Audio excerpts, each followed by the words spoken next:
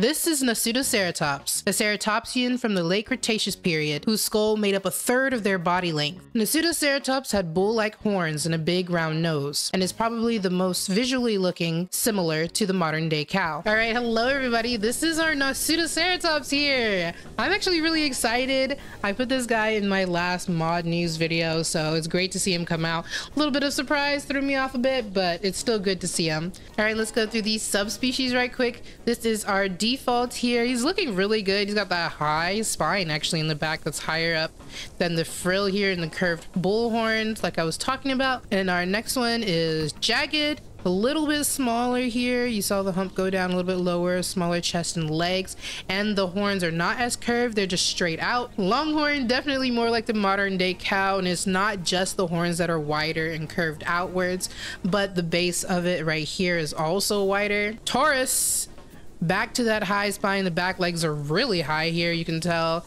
and it's got shorter, smaller, curved inwards horns here. Not too much difference between them all. Veteran, you got one broken horn here. I don't know if you can tell. That might be better for you guys, but you got one broken horn here, but it's basically still the base default subspecies. Crooked, we have basically just one horn goes up and one horn is curved inwards, which is still kind of funny. It's very cute. I don't know how that would work in like real life though, if that'd be very helpful. I guess it's better than no horn, right? Ceratops! Oh, that's cute. That actually used to be an AI that we had in the aisle, so it's cool to see that they made a subspecies. You got the forward hooked downwards horns here. Longest, basically a tail seems a little bit longer. That might just be me though, but we also have long forward facing and curved up horns. Beefus, basically a much smaller, shorter face. You still got the curved upwards horns, but he's a lot thicker here. He's a massive chunk. Our next one, much smaller frill here. Our horns still curve upwards. Our face is back to being elongated. It's pretty good looking though. And back to our default, which is pretty much just, you know, the way the horns are sprayed out. All right, let's go through the calls right quick. First, we have broadcasts. Ooh, very cow-like. I know that's probably like a weird thing to say, but it is. To call. Ooh, I like that. It's actually loud and it's friendly. Threaten. I do wish there was a little bit more to that. I like the kind of like step forward, but I feel like it could have been a little bit more aggressive. Forecall. Ooh, the forecall is really good. The lean back, the tail tucked to the side. That was really good. Talk.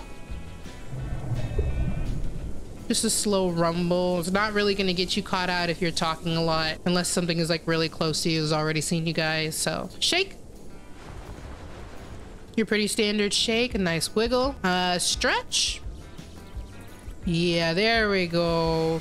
Big stretch. Is very similar to the Smilodon, which makes sense because it was made by the same creator, Rosepaw. Mystery.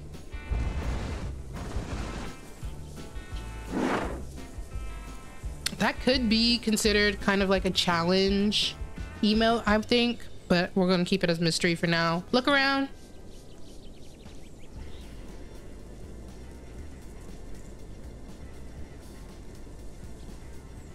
There you go, yeah. Pretty alert, and I don't know what this is. Mystery number 2.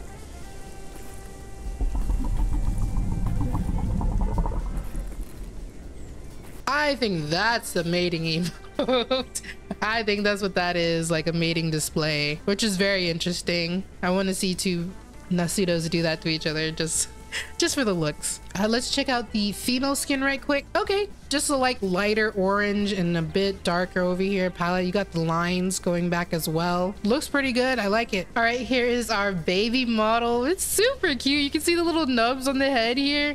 I have to be really close just because that's how the camera is situated, but it's very cute. You got this tiny little frill that's not going to do anything right now, and then you got this tiny little speck between the eyes as well. It looks really good though. Let's go through the calls right quick. First we have broadcast. That's one of the better squeaky sounds. Most of the times for babies they just make this like really high pitched random squeak, but this one actually sounds like, you know, still kind of like the broadcast a little bit. Tuco! That's cute. Threaten? That looks way more aggressive on the baby, and it sounds more aggressive too. Wacko! Oh, that was cute. Tuck!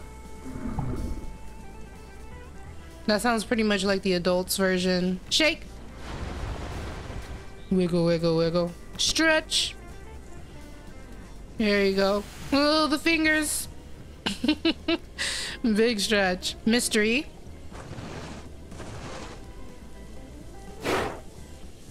Challenge, kind of. Look around. Really looking around with them eyes, assessing the situation. But he doesn't seem too worried, so. And then, I guess, the mating ritual? Ooh. I do like that it's more of a dance. Alright, let's go through the animations right quick. First we have our walk. It's very slow. And if you're going downhill, it makes you pretty much do a slight run. But it's incredibly slow. I mean, I get it. Alright, our run.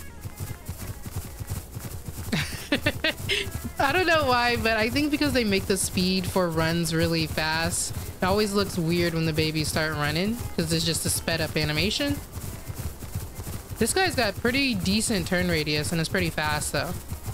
Let's see, we got a jump. Yeah, it's pretty good. Not super, super high, but you're pretty big, honestly, for a baby. See if we can sit. Oh, okay, so we tuck one leg over and just kind of splay out right quick. That's good. Sleep. Oh, we just curl over. Just put our head down. Super cute. Get up. Open our eyes. Do a little shake wiggle. And we're standing. All right, and here's our adult model. It looks really good. You can see the breathing in the nostrils there. That's the first thing I noticed. It's got a really nice idle animation here. It looks very natural. He's a lot bigger too than I thought he was gonna be. I don't know why, but I always had this image of Nasuto being not as big as it could be, even though I've watched like all the Jurassic Park movies. Okay, let's go through our animations right quick. Here's our walk.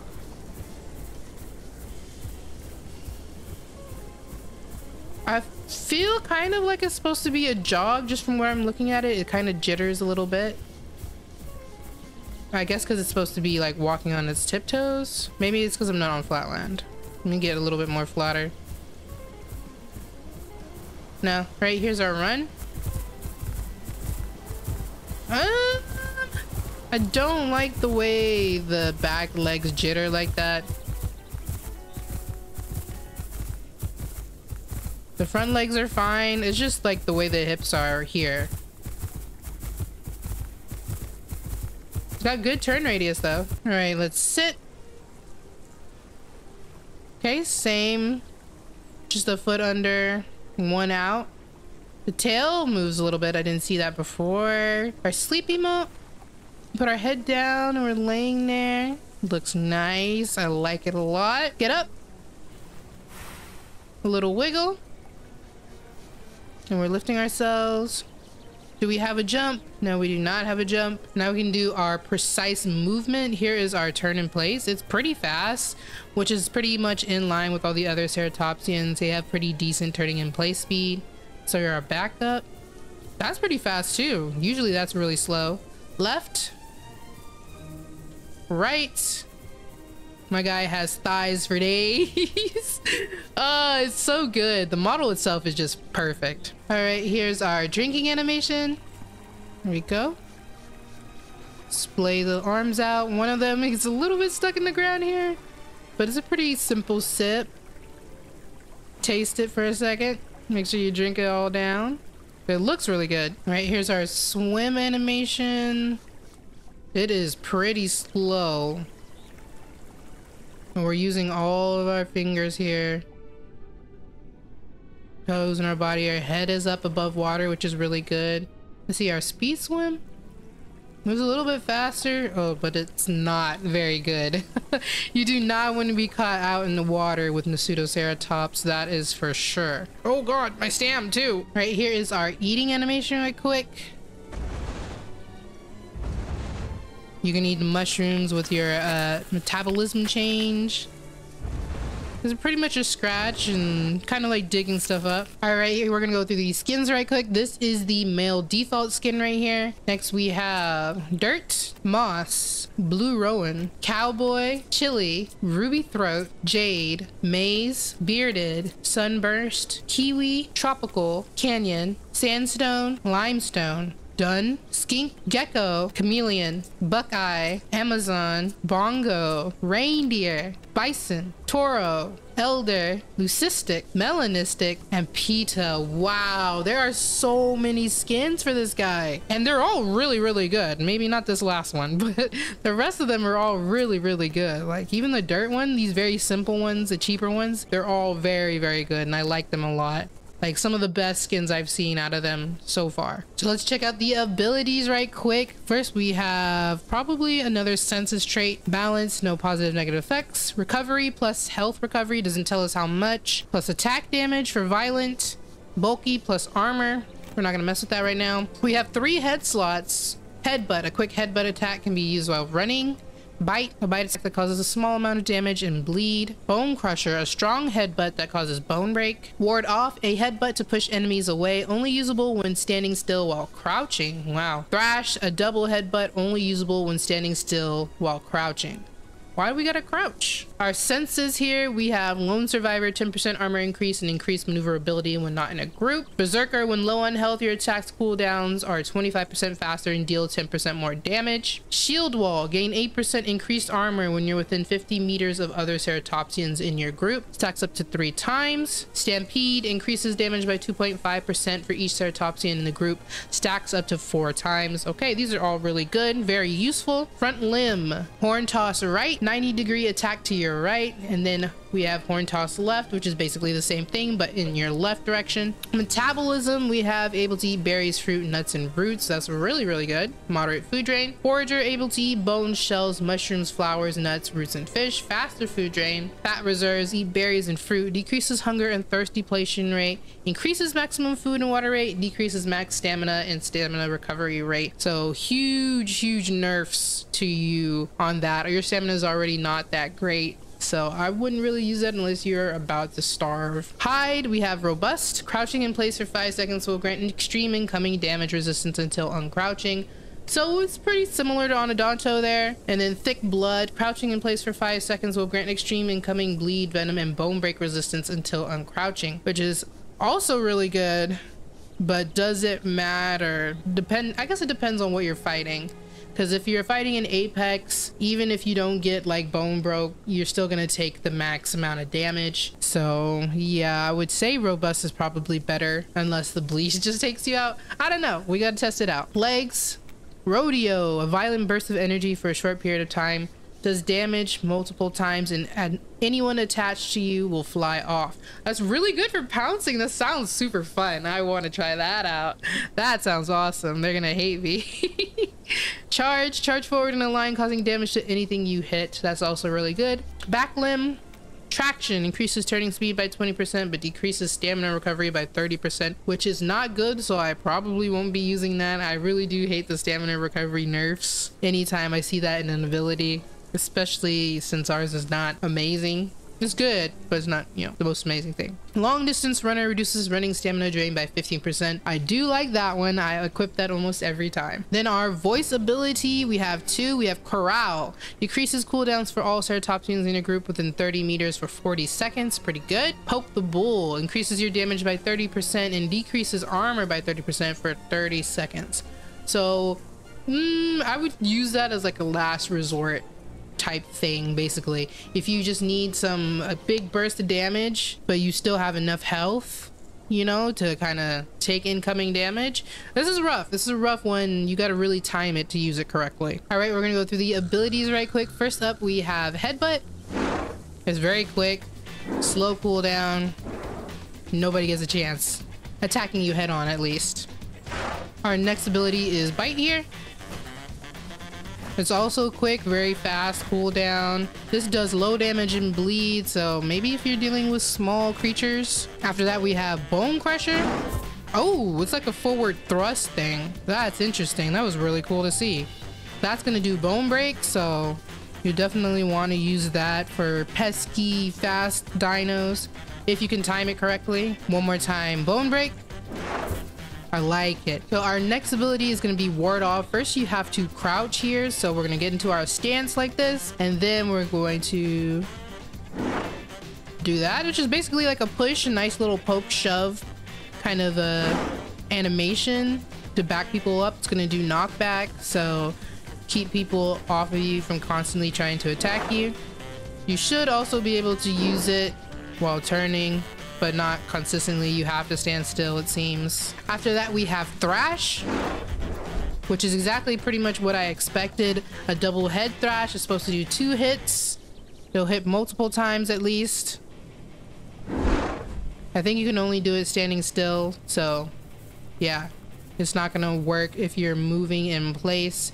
Kind of have to just turn and hope you hit somebody, but it looks really cool. Our next animation is Rodeo. Woo! Oh my god, look at that! Oh, that is so good. That's going to get pouncers off of you, and they're going to take some damage. You're also going to hit anybody that tries to approach you while doing this. So awesome animation. Absolutely my favorite. They just keep making these mods more and more fun, and I love it. Next, we have our charge ability.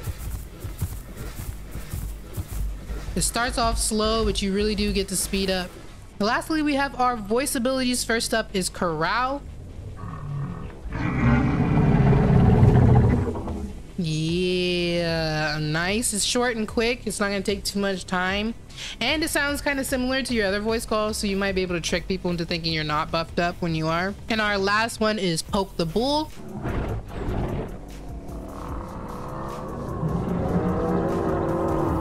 My guy has seen red. But yeah, so that gives you your 30% damage buff, but also 30% increased incoming damage. So if you can avoid taking damage during this time, definitely do it. But also you want to be aggressive because that's a big damage boost for you. So we'll see. So my opinion on Nasutoceratops, it is going to be one of the most fun dinos to play. It's kind of like a smaller, more mobile Anodontosaurus. It's still not super fast, but it has so many fun abilities. It can defend itself if it needs to, but it can also kind of like run you down a little bit. Not super long distance like most other herbivores, but it is going to be a fun time. I would definitely check this guy out because there is nothing more exciting, I think, than some of these abilities that it has. And it just looks really great. And the model is amazing. The sounds are pretty decent too. Definitely go and check it out today.